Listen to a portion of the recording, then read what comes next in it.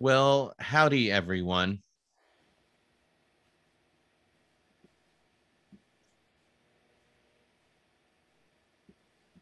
It's been a while. Hi, Skip. Are you ready for me to bring us on home, Skip? Let's do it. Okay, great. I thought so. On home, everybody. I am Jason Evans Groth, digital media librarian at NC State University Libraries. Welcome to AV Geeks at the Hunt Library. Again, not at the Hunt Library. This is our 14th semester of this series, partnering NC State folks with Raleigh's AV Geeks to discuss vintage educational and classroom films. We're so glad that Skip has decided to join us again and to make this happen. So speaking of Skip, just so you know, if this is your first time with us, or even if it's your 1900th, Skip Elsheimer is the founder of AV Geeks, an NC State alum, and has been for the last several years, maybe a few decades, collecting films made throughout the last century, mostly 16 millimeter educational training and other sorts of how-to movies. He does an incredible job sharing them with the world, and we're so honored that he decides to do it with us every semester for the last, I guess, 7 years now. That's great. He currently houses over 36,000 such films at the AV Geeks archive here in Raleigh, and shares them as stock footage for films and exhibits, as research material, and during public events when. So today's theme, our first of the fall 2021 semester, is Let's Look Back at Labor. And we're very excited to welcome our guest, Professor David Zonderman. Dr. Zonderman is professor and department head in history here at NC State, where he teaches American labor history and public history and museums, among other things. Dr. Zonderman has written several books about American labor history and has worked with museums across the country, currently working on a book project titled Fighting on the Home Front, Workers in the Civil War. We're so delighted to have Dr. Zonderman with us today. Thank you for joining us again. And a brief reminder that over 200 of AV Geeks compilations are available for checkout from the libraries. And you can also visit avgeeks.com or search AV Geeks in YouTube or at archive.org. And with that, I hand things over to Skip to kick us off. All right. Thank you so much, Jason. And so happy to be back. So 14 seasons, does that mean that this is like our 7th year? We're in year 7 now. Yeah. So Wow. I don't feel too itchy yet. I feel pretty good about things. No, I feel like I we're think doing we're this right. doing I think we're doing pretty good. And I keep getting more films, so we can keep doing this forever. We're going to need a bigger internet. All right, excellent. David, I'm happy to have you back. You were with us, I believe, in the spring. Is that correct? Yeah, I think so. Thanks for having me again. I'm looking forward to it. Great way Yeah, to great way to sort of begin to start celebrating Labor Day coming up in about yeah. 10 days. Yeah, I think that we figured out, David, you were saying that you figured that most people would be leaving on next Friday for a 3-day weekend. So we figured we'd do it now. And then you have something you can think about over Labor Day weekend. Exactly. And so when you were with us last, I'm trying to remember what films we showed. I think we showed films by the AFL-CIO Yeah, about we did on a couple of like occupations, like right, including barbers. right, including jobs that don't exist anymore for the most Yeah, part. like bookbinding's pretty rare now. So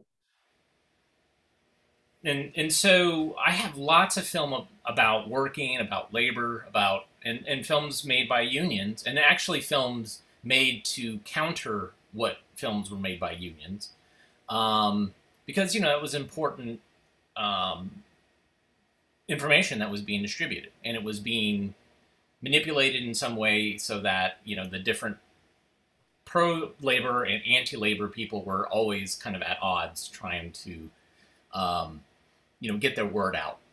And the two films that I picked, one of them is made by the United Auto Workers Union in 1959. And this is an interesting film, and I think it's interesting because it's going to talk about what's happening now.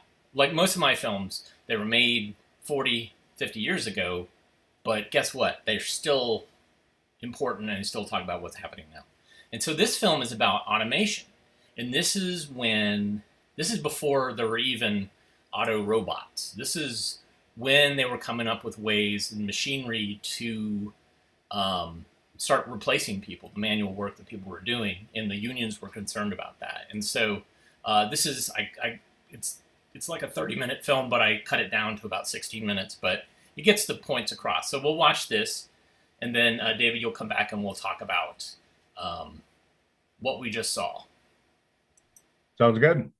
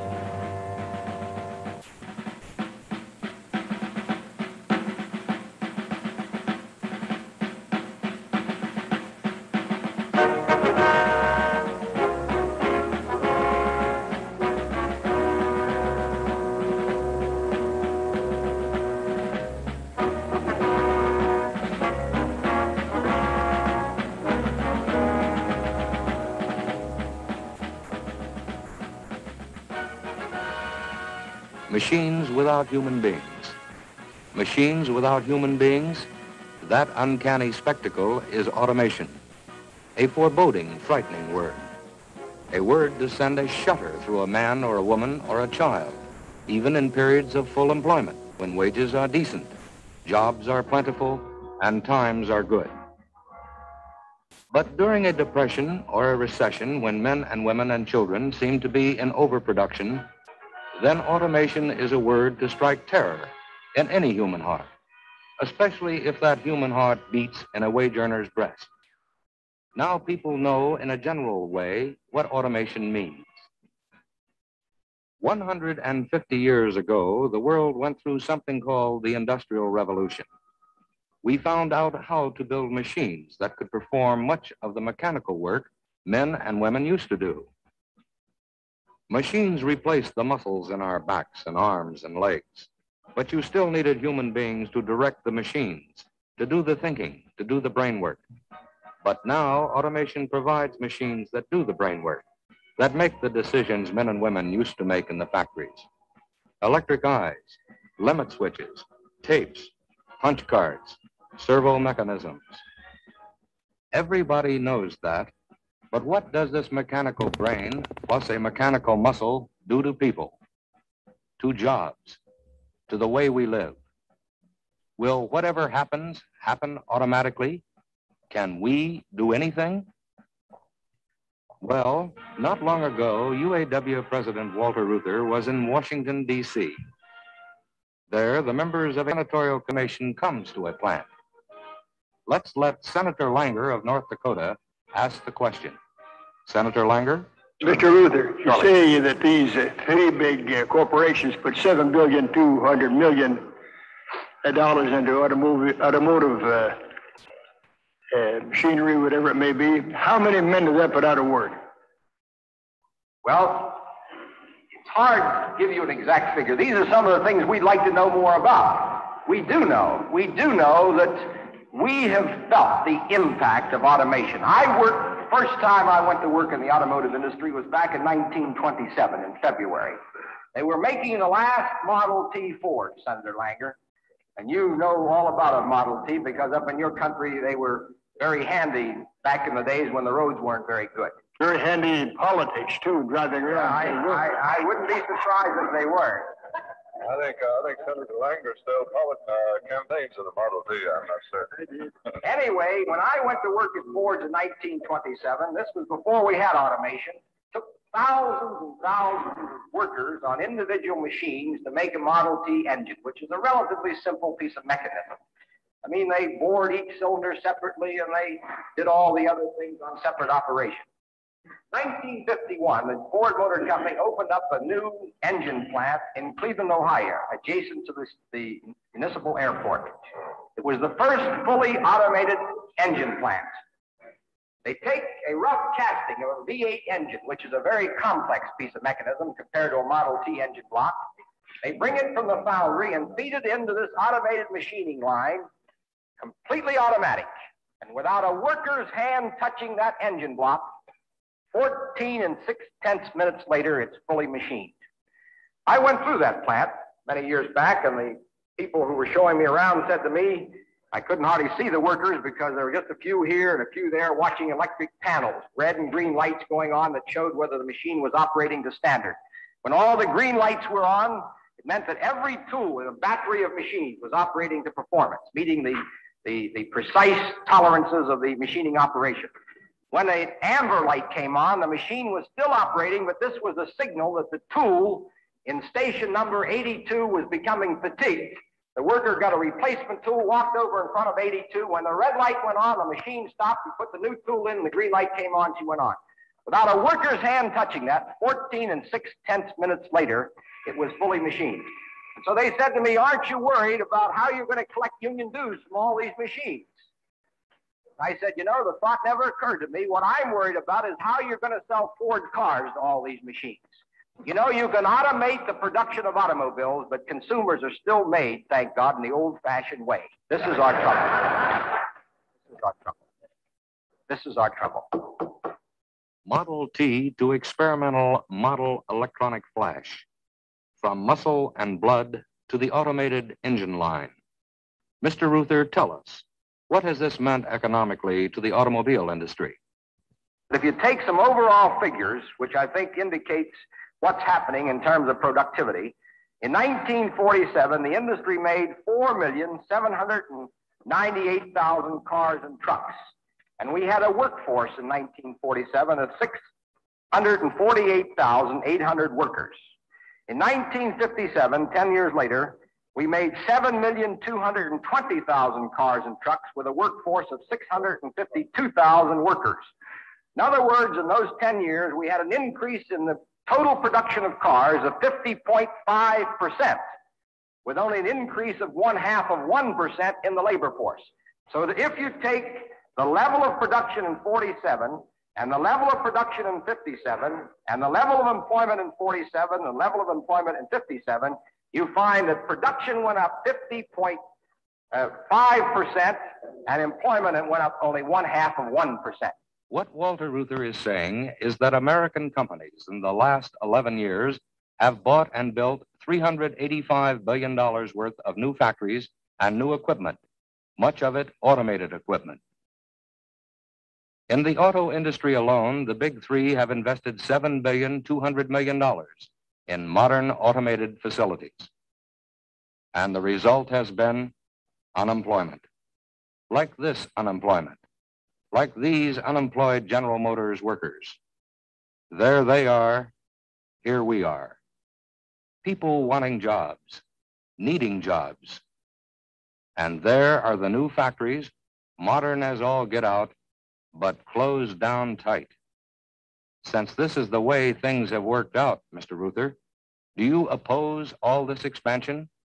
We don't object to that expansion in our productive capacity because we know the workers that I represent, they're grown people. They know that there are no economic Santa Clauses, that you can't get something for nothing, that you can only have higher living standards and more of the good things of life only as you create the economic wealth by the application of human labor and human intelligence to the tools of economic abundance and the economic resources that we have access to. So they say, fine, we've got a bigger plant capacity, we've got more modern and more productive tools, but they say, if we aren't using these tools and we've got idle capacity and unemployment, then why? And the answer is, we aren't using our productive capacity because we haven't got the purchasing power in the hands of millions of families necessary to translate human needs into demand on the store counters of America. And that's why we're in trouble.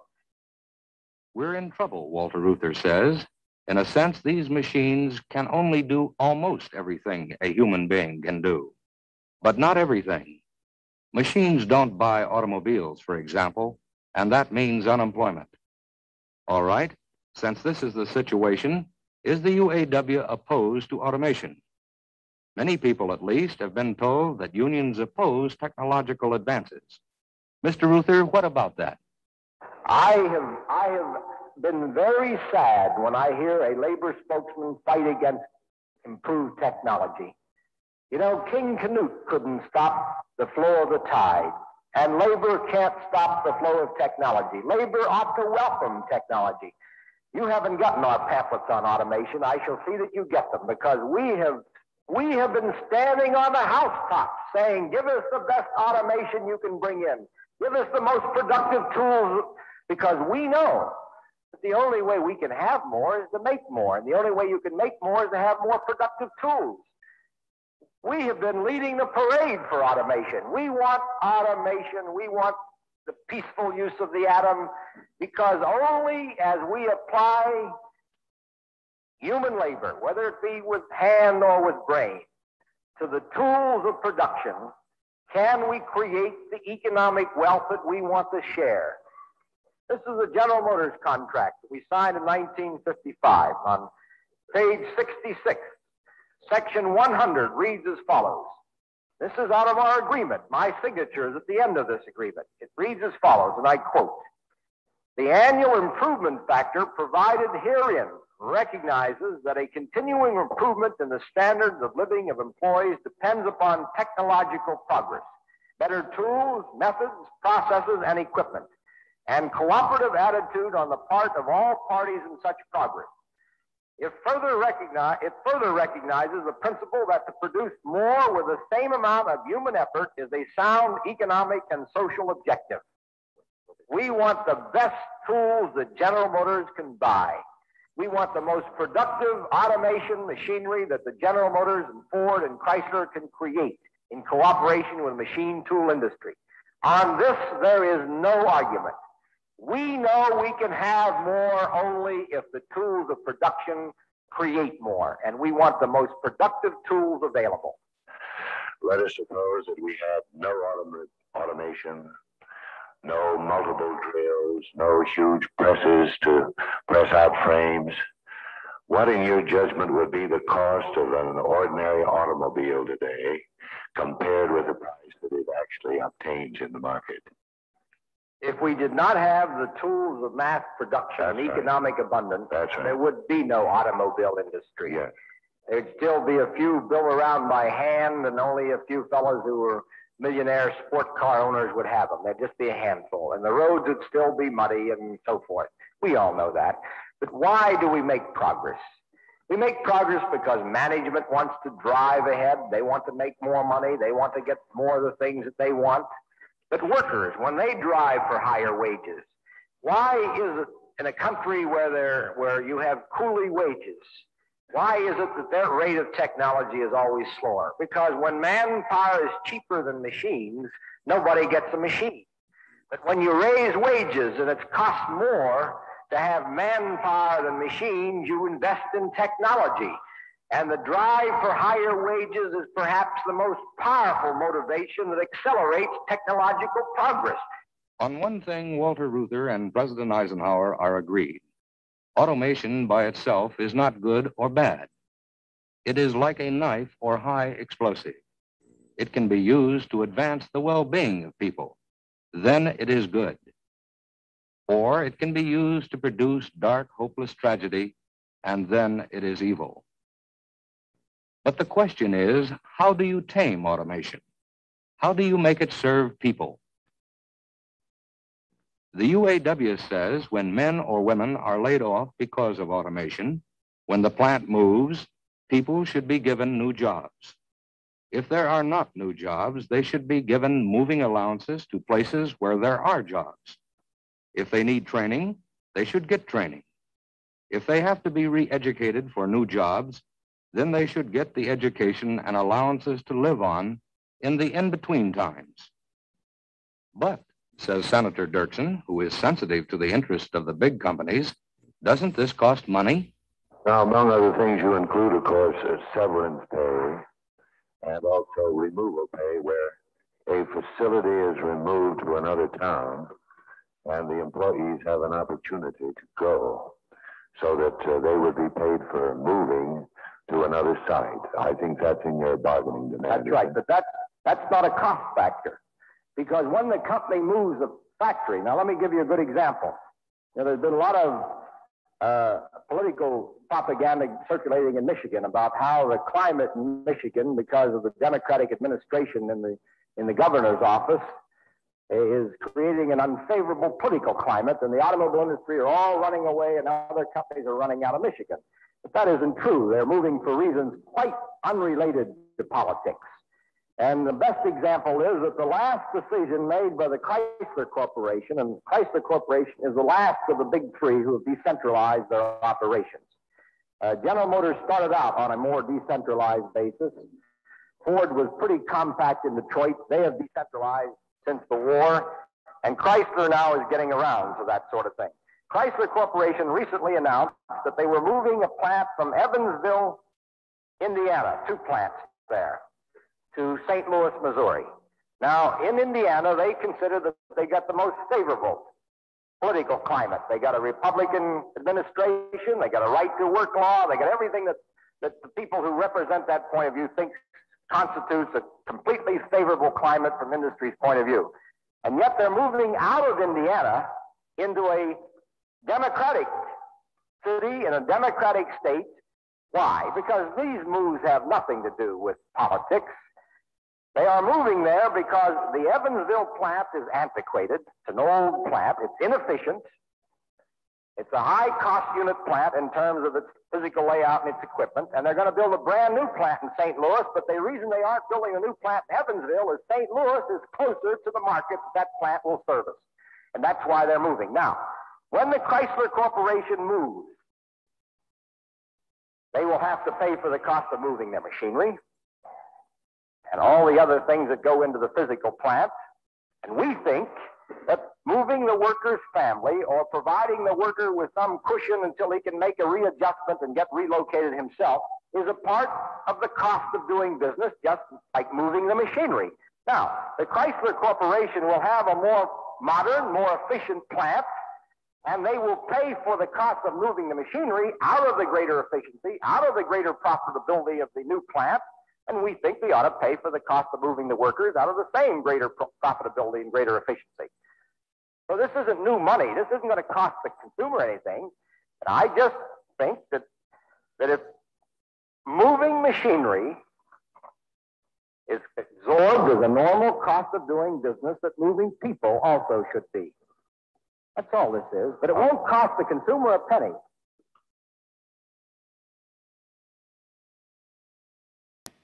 All right.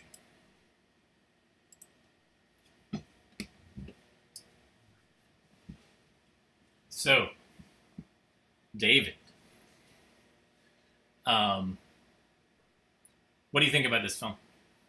Oh, I mean, there's lots to say. 2 things quickly, and then I'm happy to say more. But one is, for those folks who don't know, Walter Reuther is a very, very important man in American labor history. In fact, he was called the most dangerous man in Detroit in the middle of the 20th century. He didn't start the United Auto Workers, but he was a key figure, and he became president, I want to say, right about near the end of World War II. And in 1946, he led the auto workers on a big strike against General Motors that went on for quite a while. And, you know, General Motors at that point was some folks may know the old expression, what's good for General Motors is good for the United States. They were the big dog then. You know, think Amazon and Walmart today. Well, that was General Motors in 1946, which is a huge indication of how our economy has shifted as well. So Ruth is very well known and very well respected. In the 1960s, he was a huge supporter of Martin Luther King and the Civil Rights Movement. If you look at Dr. King's March on Washington and his great speech, and you look in the background, you'll see in many cases Walter Reuther. A lot of the signs say for both jobs and freedom, and they're printed by the UAW. So again, big supporter. as you can see, he's a very articulate man. He knows sort of economics. He knows how to run a business. He's not just this sort of cigar chomping, corrupt union boss, pounding the table. He can talk to senators and make some pretty sophisticated arguments. The one downside to Reuther is he was pretty ruthless within his own union. Years ago, I met a couple of old timers who had sort of locked horns with him back in the 50s and 60s, and they said, it wasn't like the mine workers where they actually killed you if you locked horns. But the one guy said he wound up with a basement, an office in the sub basement of the union headquarters, which is called Solidarity House in Detroit. So Reuther was still a pretty tough infighter. I'll just mention a couple things about, this clearly it's a kind of a simply structured film. It's got sort of the scenes of automation, and then you cut to his various testimony in 1959 in front of Congress. Any of you that are Congress junkies, Everett Dirksen, who was the Republican minority leader in the Senate during the Lyndon Johnson years, is there. Johnson's the one with a really deep, kind of gravelly, wheezy voice. And Lyndon Johnson both hated and kind of loved Everett Dirksen at the same time. They had a long time. They would talk to each other almost every day, apparently, and just bust each other's shoes, but really respected each other as well.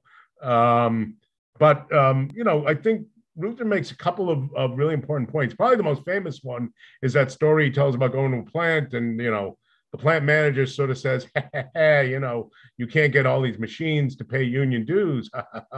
And he sort of goes back, you can't get machines to buy cars either, can you? I've heard that same story told where, and maybe this is the same event, you just didn't name the guy, but I'm told that same story happened between Reuther and George Romney, who at one point was the president of American Motors Corporation. Again, if any old timers are listening today, the Rambler, the AMC cars, that at one time was the fourth of the big three. And then that company died out in late 60s, early 70s. And if the name Romney sounds familiar, George Romney went from being president of AMC to governor of Michigan, and his son is Mitt Romney.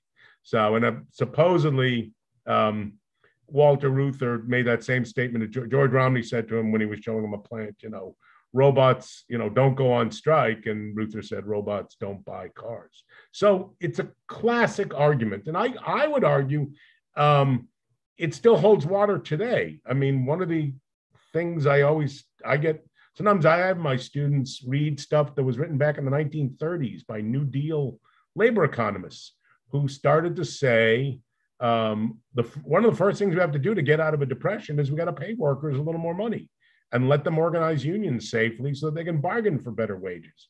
Because when workers have more money in their pocket, they'll go out and spend it. It's the old, if I remember my Econ 101, the marginal propensity to spend and consume. If you give a worker $1, that man or woman is going to probably go out and spend it because they need to. They got to buy food, they got to buy shoes, whatever. If you give a millionaire another $1, that man or woman probably ain't going to run out and spend it. They're going to save it. They're going to find some wackadoodle investment to try to make 100 out of one, that sort of thing. And it goes on. It went on years later. So, remember, this testimony from Reuther is more than 60 years ago. But I think some of his, it's not all the same, but some of his basic points are really true about workers as consumers. The other is, again, I think Reuther's making a very sophisticated argument here that many people don't really make or don't know about, but I would argue it's still true, and that is it is absolutely true some unions fought automation tooth and nail. A good example is the printers, the newspaper printers, when in the 1970s and 80s, when newspapers went from what's called hot type to cold type, the printers unions fought that tooth and nail and then wound up, in some cases, going on strike. They got special contracts where the old timers stayed on till retirement. But the auto workers, particularly under Reuther, and to a large extent, for example, the mine workers under John L. Lewis at the same time, mostly worked with the companies on automation. Now, some of their members weren't happy. Some of their members were very distrustful. But Reuther had this argument that if auto companies automated more and more, that in fact, and remember what he says in his testimony, if they're willing to help retrain workers, then in fact, new opportunities might open up. Or as a company becomes more productive and more efficient, it makes more profit, and workers through profit sharing might actually make more money. So he was aware of job loss. He was concerned about it, but he also thought that equation was not the only one, that there were other aspects to automation, and that a labor union, if it took a kind of multi-step process, you might say, to automation, there might be certain advantages in it. Fascinating. I guess, David, what's interesting is to think about this and think about it in terms of, and what they were talking about was the idea of like, well, relocating workers. If you're going to relocate your factory, you should also factor in you should budget for relocating your workers as well. And I think about now, and I think about the idea that during the pandemic, having people working remotely, and now some of these tech jobs, they're just spreading themselves all over the world. How do you think that plays out, or was there a historical precedence for that at all? I do know that in excuse me, with the auto workers, their contracts have kind of ebbed and flowed a bit on this question. Usually auto workers' contracts are 3 or 5 years. And what they try to do, at least the auto workers unions, try to do what's called pattern bargaining. Like if they make what they'll usually do is pick one of the main, they call them the big three. They're not as big as they used to be. And the union isn't as big as it used to be either. But say they'll pick Chrysler. And if they can negotiate a contract with Chrysler, they'll then go to GM and Ford and say, see what we did here. We want you to follow the pattern. There have been a couple of cases, and I'm sorry, I can't remember the exact years, but I know in some of the UAW contracts, they've worked really hard to put in this, particularly in a period when they thought there was going to be a big wave of plant closings or moving or readjusting or retooling or whatever. They tried to include a number of different things, sometimes what's called supplemental unemployment benefits, sometimes retraining grants, sometimes moving grants. And I know some people may remember a couple of years ago, the big plant in Lordstown, Ohio shut down. That's one that had sort of been big for a while. It shrunk for a while. It regrew for a while. Mr. Trump claimed he'd keep it open. It didn't happen. So it shut down. And I know some workers, depending on their seniority, some of the more senior workers, people with 10, 20, 30 years in the company, did get the opportunity to transfer to another plant. Now, the challenge there, sometimes it's the cost, as Mr. Reuther pointed out 60 plus years ago.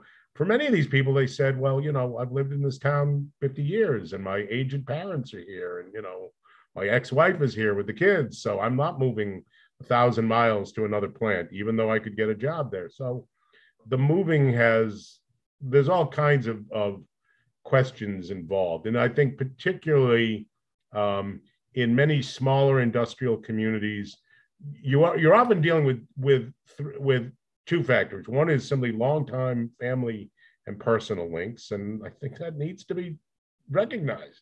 In theory, yeah, sure. Some people do it all the time. People pack up their car. I moved from Wisconsin, but in fact, Wisconsin wasn't my hometown. My hometown was in Boston. So when I moved from Wisconsin, we left behind some friends we really liked, but okay, you move. The other is the cost of moving housing. In a lot of small industrial cities, if the one key factory goes belly up, your house is now worth nothing. You're underwater. So the idea of, just sell your house and buy another one, for example, people who move to Raleigh, if you move to Raleigh from California, you can afford a mansion in Raleigh, even if you sold a small house in California. But if you move from, Dubuque, Iowa to Raleigh, Raleigh might as well be San Francisco. The housing market seems very expensive to you, and your house, if you can even sell it, is selling for a song. Occasionally you read these articles, everyone should move to mean, I'm just picking on Dubuque. I don't know if it's true for sure, but you know, you can buy a Victorian mansion for $80,000. Well, yeah, but where are you going to get a job to even pay that mortgage? You know, so these kind of moving costs, there's all kinds of both economic costs, but also sort of social and personal costs as well. All right, so this next film, so that first film, I would say that was pro-labor. I mean, UAW pro-labor. This next film was made by AC Delco, and AC Delco is GM. Is that correct? Yeah, General Motors. And this film is fascinating. When I first saw it, it was another collector had a copy of this, and I saw it, and my jaw dropped because it is an amazing film that's trying to motivate workers to be better, but is basically saying it's your fault that these plants are closing because of what you're doing and what you're not doing. And it is this amazing example of blaming your workers for maybe some missteps at a higher level. But it is really, it's phenomenal. It's called What's It All About? So let's watch that.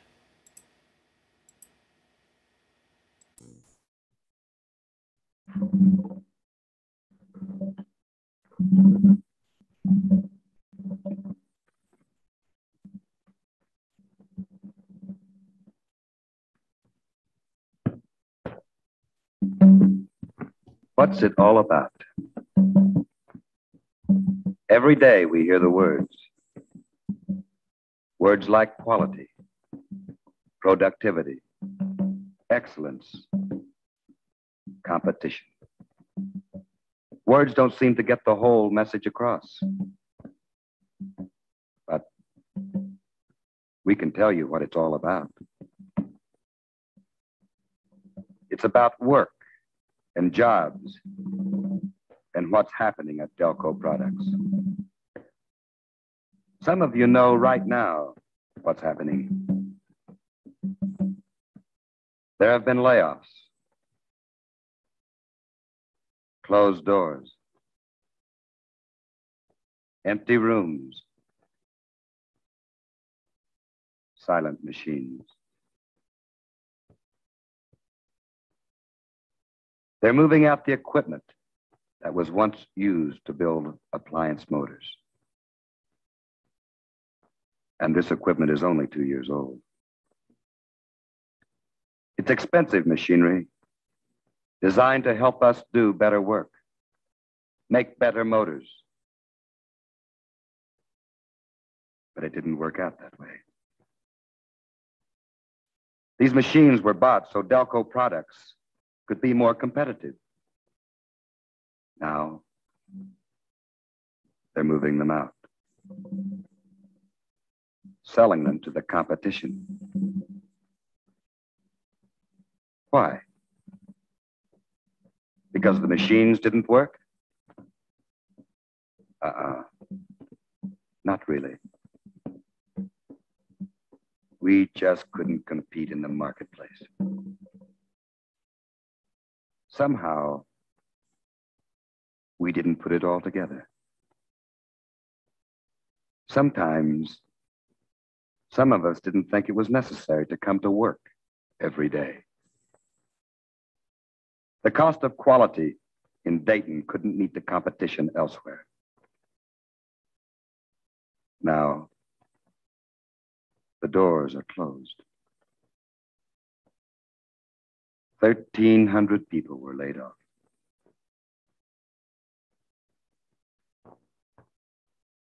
Some did come back to work in other areas, but a lot of jobs were lost.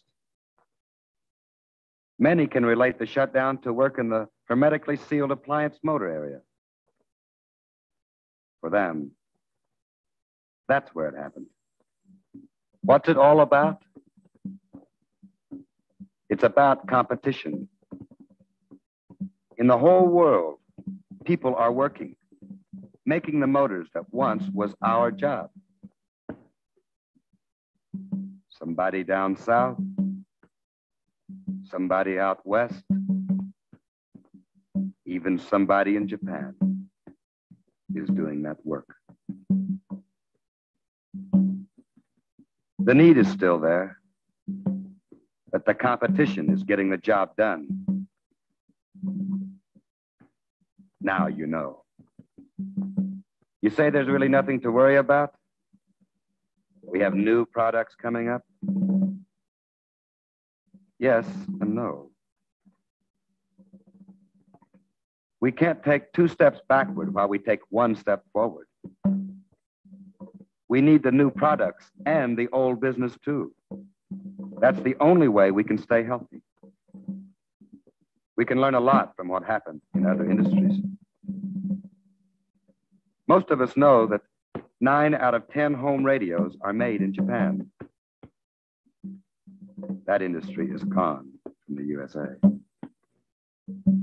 Did you know that 2 out of every 5 pair of shoes are made overseas? Little league or big league, 9 out of 10 baseball mitts sold in the U.S. are made somewhere else. That sweater you wear to the bowling alley, where was it made? 7 out of 10 sweaters come from another land. And motorcycles? American motorcycles have just about disappeared. 19 out of 20 are foreign made. You get the picture? We're losing to the competition. It's time we recognize that working means a full day, every working day. We mean everybody. The others are gaining because we have forgotten how we made our business strong. We are only strong when everybody comes to work on time, all the time. We are strong when each person does his job and does it right the first time. How many times have you heard someone say, don't work too hard? Hard work is what made us strong. We are only strong when we are willing to compete with the whole world. There's no real way the government can save us. Tariffs and surtaxes only help for a little while. In the world market, foreign governments would soon put taxes on all goods made here. That means people in many U.S. industries lose the competitive edge. If they don't have jobs, they don't buy cars or appliances that need motors. Then it comes right back to us. We should know the facts of life. And here they are. As for appliance and air-moving motors, we're out of business. Closed up, shut down. We didn't cut the mustard. In hermetic motors, we are operating at 50% of our capacity. That's 1/2 of what we can do. Industrial motors, we're working at 75% of capacity. A little better, but we should be running at 100%. We're 25% down. On the good side, we do have the energy absorbers to build. We are ahead of competitors in this one area. But how long can we stay that way? You can bet on this. We can't research and develop new ideas and then lose the business we had.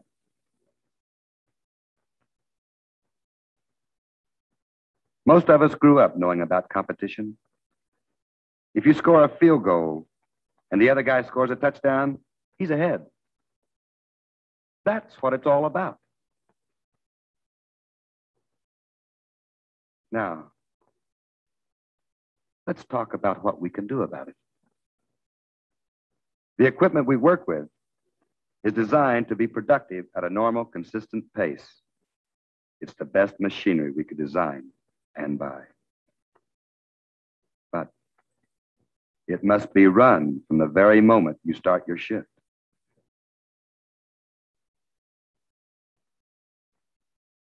If you're doing your job, you know it.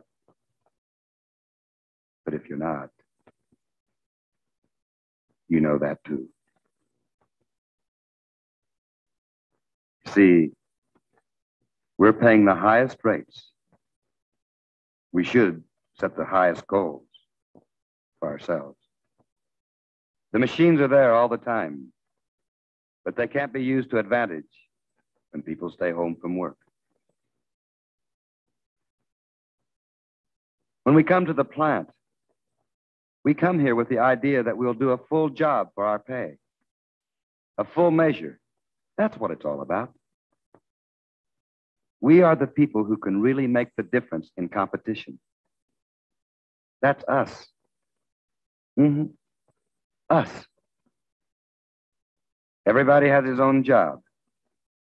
What matters is how we do it. We can't blame the other guy. It's our pride and our sense of value. If we don't do the job, somebody else will. And he or she may not live in Dayton or Rochester. The competition is out there, wherever people are willing to work at the job and give 100% effort. No amount of good management, modern machinery, or product research can substitute for our pride in our work.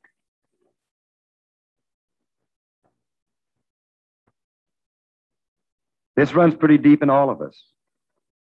We can only walk the world with dignity when we know we're giving our very best. And you know when you are. Dignity isn't the color of your shirt or the cut of your jacket. Dignity is what's in your heart and hands. Pride is knowing that you helped to build a product that can and will compete with anything and anybody in the whole world. And it's something more than that, too. It's knowing we have a place to work, and there's a job there for us.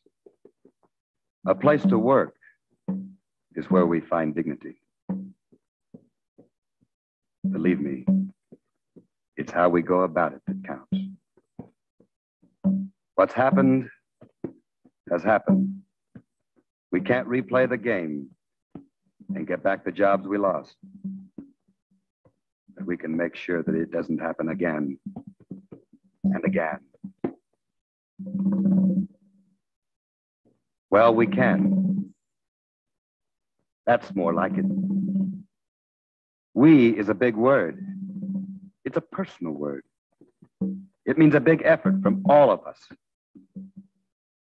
With a little pride and honest concern, we could put Delco products right back where we belong, on top. When we do it, we're buying something for ourselves. You see, this is our place. We work here. And that is what it's all about.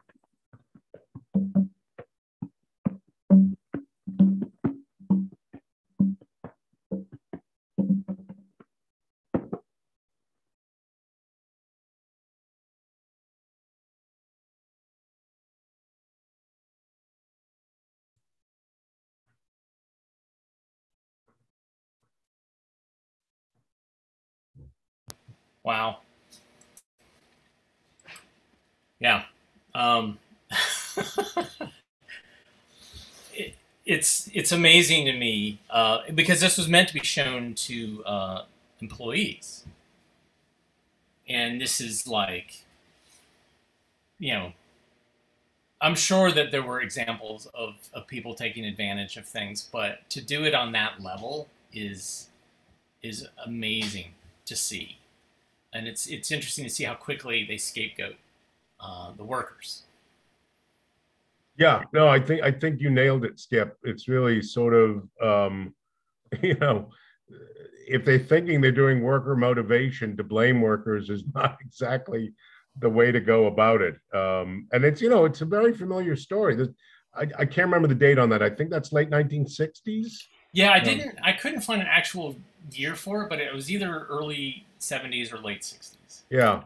And so that's kind of the first big wave of plant closures. And as they reference, the South, I believe the plant is in Dayton, Ohio. So a lot of plants have moved to the South in the 50s and 60s, or as I mentioned, out West. And of course, you're getting greater Japanese competition, particularly in the auto industry and the auto parts. Some people may know AC Delco to this day makes spark plugs and brake parts. And so it's still part of, I think it's still part of the General Motors family. Although I do know a few years ago, one of the things General Motors did was it cut loose a lot of its part supplier in terms of like union contracts. Like at one point, a lot of even the suppliers were covered by various contracts. Now the auto parts industry is almost completely ununionized. I mean, the only part of the auto industry that remains unionized are the assembly plants. And of course, the so-called big three, all the automakers would love to get out of those contracts. Because in fact, most of the assembly plants for foreign manufacturers in this country tend to be built further in the South, and they're not unionized. In fact, just recently, I read a book manuscript for a publisher that's coming out that shows, I mean, Toyota, Volkswagen, I'm trying to think, you name it, Subaru, Honda, Mercedes-Benz, they're all down in Georgia, Alabama, Kentucky, Tennessee, and in almost every one of them, the manufacturers sort of sweet talk the UAW. Oh, sure, we'll have a union someday. Don't worry about it. We'll work on it once we get the plant up. Yeah, right. The minute the plant's up and the UAW starts to organize, they fight them tooth and nail. And some people may know there's a big Volkswagen plant in Chattanooga that had several organizing campaigns, and the union lost. So it's a real challenge. But in this particular movie, I think you're right. There's just a lot of the message is you're not disciplined, you got lousy quality, and it occurred to me, the question we don't have an answer for is sort of when was this film shown? I mean, I'm guessing they must have had all worker meetings. In fact, in labor law, it's called a captive audience meeting. Again, some people may not know this, and this happens more often during union organizing campaigns, but in fact, a company can do it at any time. If you work in a company, your boss can say that some morning, 2 p.m, you all have to be in the break room, and you have to get paid. They can't make you take time off. But as long as the boss says, we're turning off the line for an hour, you'll get paid to show up in the break room. The boss can do pretty much what he or she wants. They can't beat you, but, so during a union campaign, in some campaign, the Amazon warehouse in Bessemer, Alabama, did this for a month before the vote. Almost every day they had these captive audience meetings. So, and they can tell you whatever they want about unions. They're not supposed to threaten to close the plant, although a lot of companies sort of dance around that. We may not be competitive in the future, and gee, what would happen then, et cetera, et cetera, et cetera.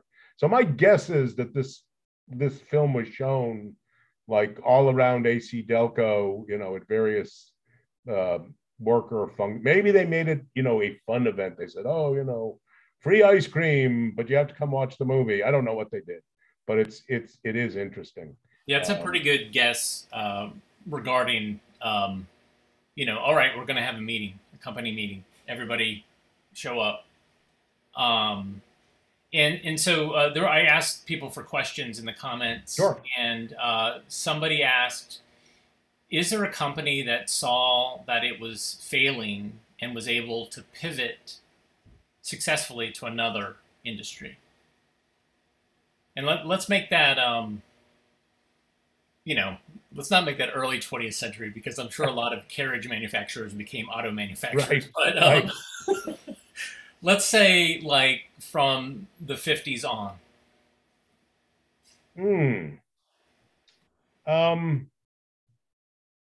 one example, and it's sort of small little rays of hope, you might call it.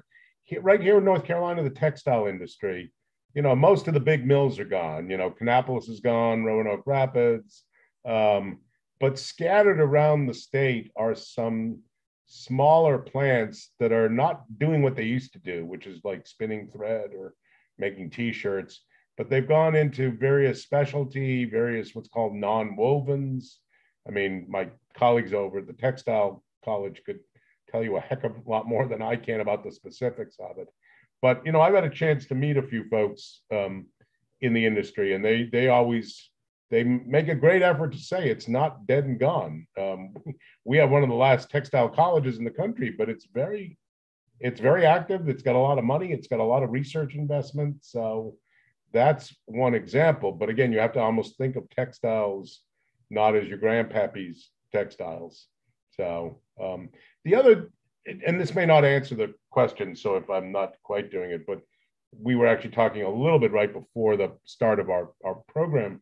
I think there are certain industrial cities that have survived and gone in new directions. And in fact, there are several historians and a number of urban geographers and sociologists that have written a lot about trying to figure out sort of like the example I gave in our discussion was, why is Pittsburgh doing relatively well? And I put relative in quotes.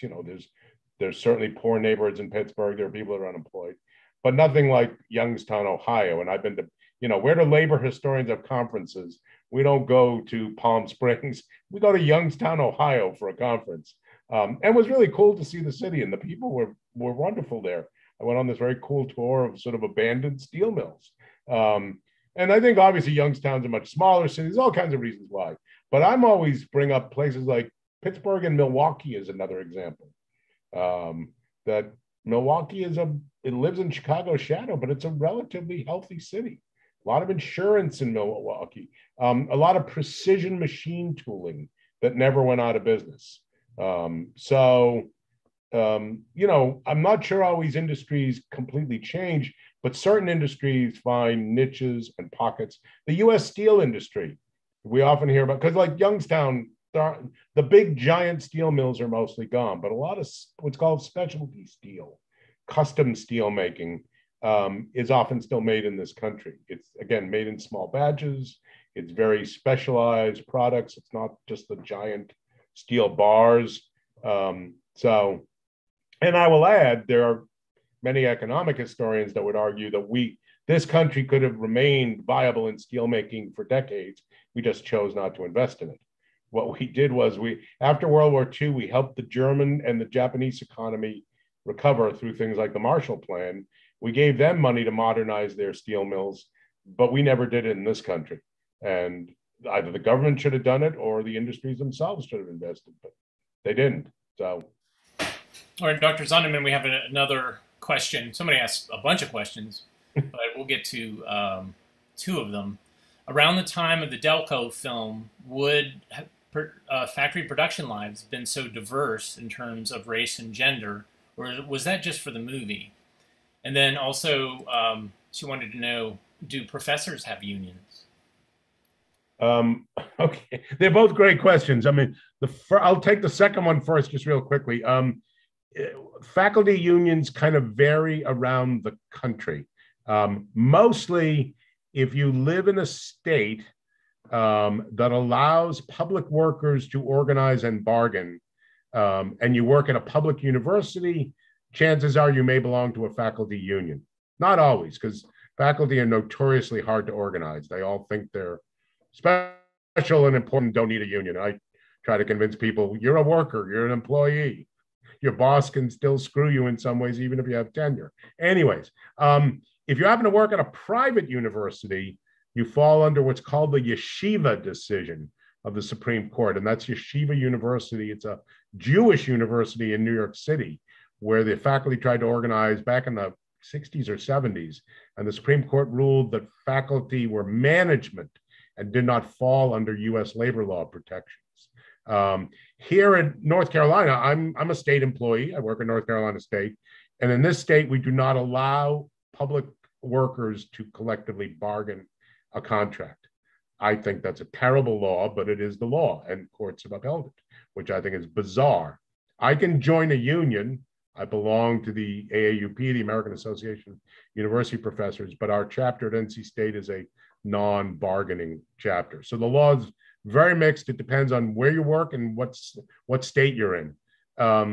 As far as the first question, it's an excellent observation about sort of the diversity of the men and women, people of color, white people. My guess, well, I know one thing, I'm going to guess a second thing. My guess is probably some of it was quite deliberately done by the company and the film production company to make the company look, oh, we welcome everybody, and we're a good employer. We welcome everyone to work for us as long as you're a hard worker, blah, blah, blah. But also, if this was made late 60s, early 70s, it's after the Civil Rights Act of 1964, which outlawed discrimination in employment. And it took a while, it didn't happen overnight. And in fact, there have been several good books written on particularly the fight of Black workers to get jobs in the South, where there was an enormous amount of resistance. But by the early to mid 70s, more and more workplaces were racially integrated. But I'll make one final point, and that is, ironically, when just when Black folks started to get a foot in the door and get jobs in manufacturing with unions where they paid good wages, many of these companies started to go out of business, or at least shrink, and had to lay off people. And in many places with a union contract, it was done by seniority. And since many of the Black men and women had been hired the last in, first out, that was kind of the principle. There was some litigation about that. And in a couple of cases, courts said you can't completely follow seniority. If it's going to mean firing all the Black workers, you have to work out some other mechanism. But it's a fact that many Black industrial workers lost jobs fairly quickly. It was another sad fact. I'll just make one other quick point, since it reminds me of seniority and all. Another interesting thing happened, and I had a master's student years ago write a fascinating thesis on when in Durham, in the big tobacco factories, they had a number of Black workers as well as white, and that was true going back to the 40s, but they had segregated unions. So in 1965, when you have the Civil Rights Act, the government tells the two unions at the big, like Liggett and Myers plant or Chesterfield, wherever it was, you have to merge your unions. You can't have segregated locals anymore. So the white union goes to the Black union and says, okay, we have to merge our seniority lists. So all the white people will go to the top of the list and all the Black people will go to the bottom of the list.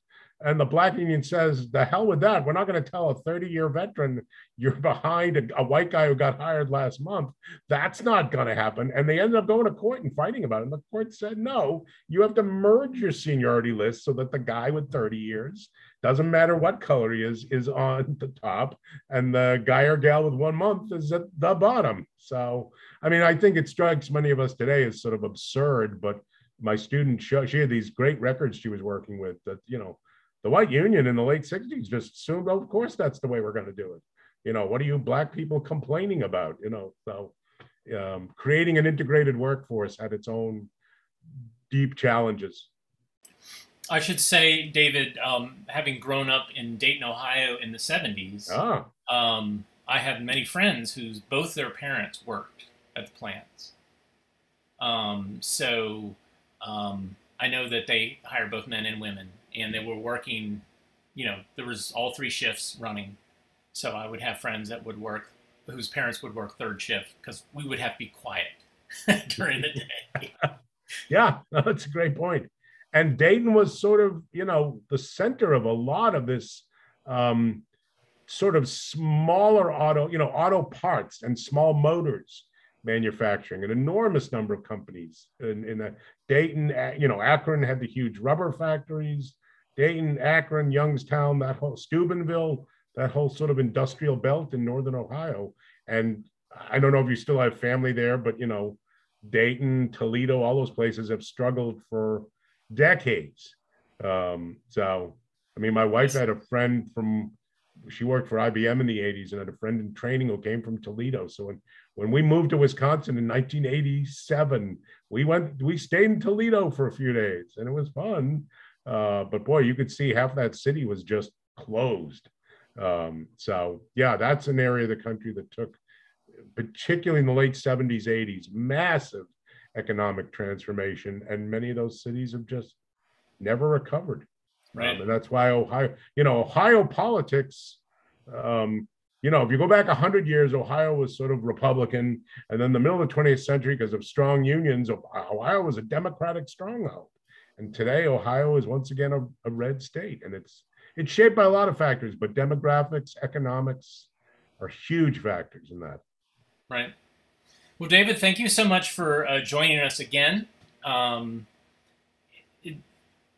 Stuff about labor, the history of labor just keeps coming back again and again and again. So it's really fascinating to kind of take some of my films and you put context and then us realize, oh, yeah, we're still dealing with that. Exactly. No, you're absolutely right.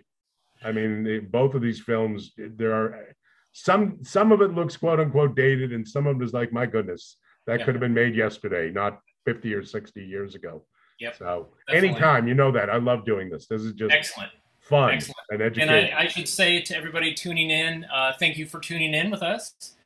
We will be doing something next month, but we just don't know what it is yet. We haven't figured it out. We have to narrow it down. So, I have 36,000 films. So trying to find ones that are interesting and having experts talk about them, we have to figure that out. So please keep checking in with AV Geeks and checking in with the Hunt Library.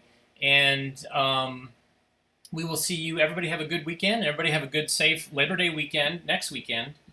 And we will see everybody soon. Everybody take care.